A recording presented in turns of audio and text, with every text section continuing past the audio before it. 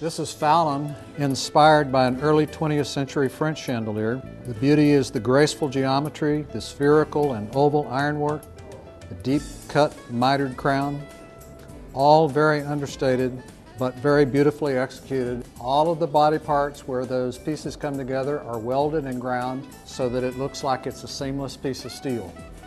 The flared tips on the bottom of the chandelier have been forged. They have a tapered, flared look to them, another representation of the hand forging so typical of that era. The finish is Serengeti black, which is a black finish with bronze undertones and a gray wash, which creates a nice depth to the finish, very understated but very elegant. The candle sleeves are cellulosic fiber. The drips and the glaze are all hand applied to create that wonderful old world look.